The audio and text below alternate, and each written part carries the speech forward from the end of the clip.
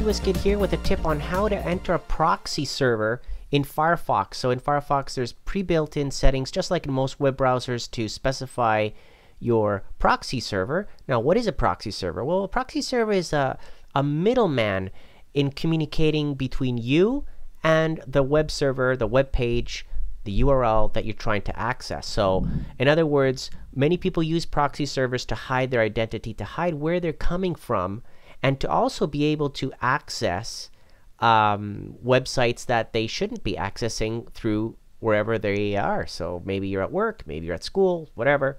So it isn't a good idea to necessarily use a proxy server to bypass your school or work. I mean, those are there for a reason, obviously, and you can get into a lot of trouble if you try to bypass that. So I'm not endorsing you to use this, but a lot of people have asked me, what is a proxy server? How does it work? Why is it in Firefox? So I thought I'd make a quick video here to show you how to set it up, how it works, and again, be cautious on using proxy servers, because even though they're a middleman and they're a middle server there, you don't know who set it up. You don't know what information they're getting from you as well. So it can be very dangerous to use something that is anonymous and free, right? So there's always a catch.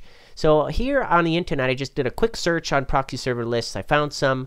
I'm going to randomly just choose one in a test environment that I have here set up. Go into Firefox options, click on advanced, and then the network tab. And then under the network tab, it says how to configure here your Firefox connecting to the internet.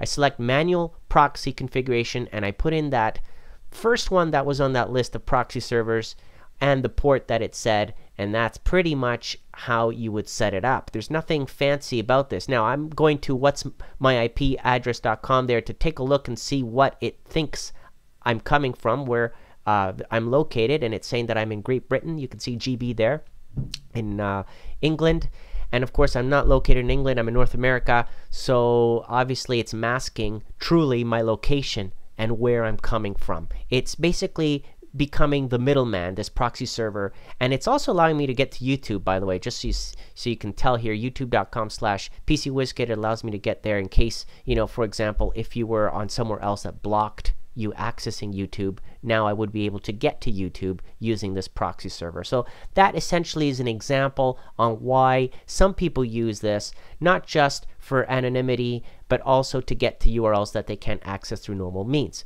Comment below, let me know what you think, and again, thank you for watching.